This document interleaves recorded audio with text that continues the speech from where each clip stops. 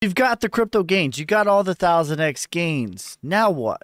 How do you use it in real life? Well, in this video, I'm going to show you a couple of options on how you can utilize crypto in your real life and how to withdraw it to your bank account from an exchange. We're going to do a Coinbase and Uphold both in this example. So we're going to show you start to finish withdrawing crypto to your bank account. But first, let's talk about some alternative options that you can utilize to sort of escape from the system. And one of them is Kronos, and they have their own card system. They have a free version, and then they have the paid to play. Some of these are really, really good, but you do need to pay a decent amount to sort of pay. And I think that there are better options, especially for your money. But I have used the free card on this.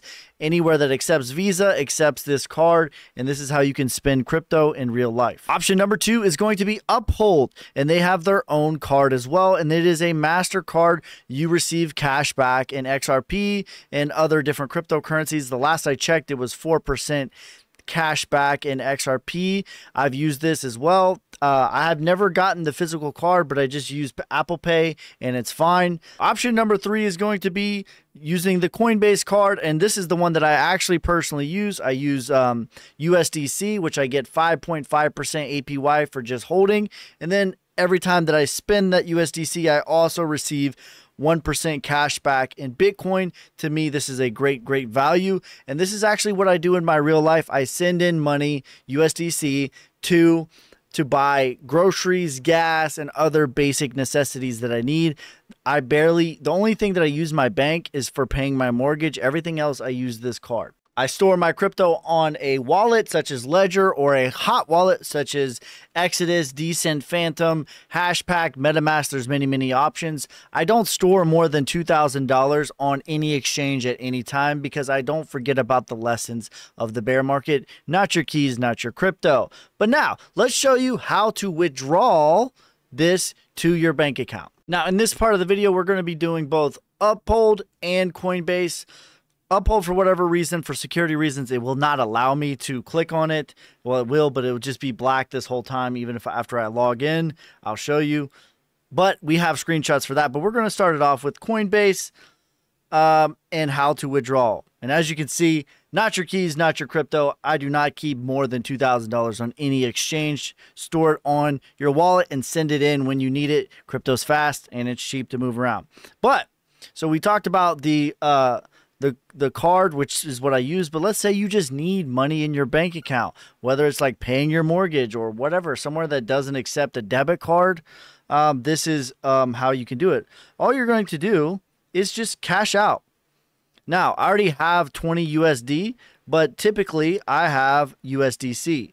Now, if you can wait 1 to 3 business days, this is going to be the best way. Now, it's already unlinked because I typically don't do it, but you're just going to link your bank account and cash out whatever you want, whether it's $20, review order, and then it's going to send you a verification code, and then that's it. Now, if you want to have it immediately, the only thing that you need to do is go into your USDC or whatever crypto asset you want, whether it's Bitcoin, Ethereum, XRP, it doesn't matter. As long as it's on Coinbase, you're going to convert it into USD, as we can see here.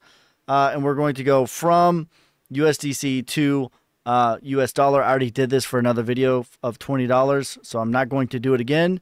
But once you have whatever you need in your bank account, you're going to go back to your assets. You're going to click cash out, and then we're going to go from USD.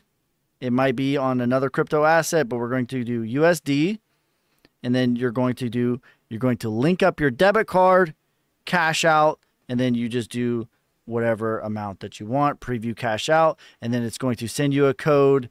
You're going to say cash out now, and then which is it's at the bottom here.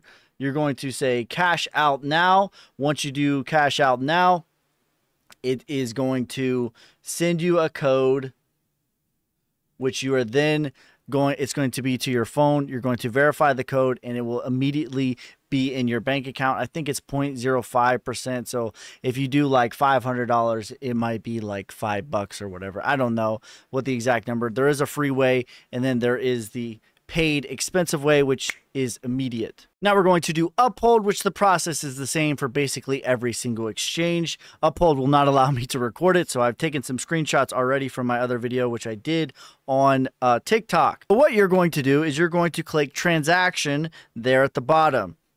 You're going to click from source. You're going to click on whatever you want to sell. In this case, I'm going to do Solana.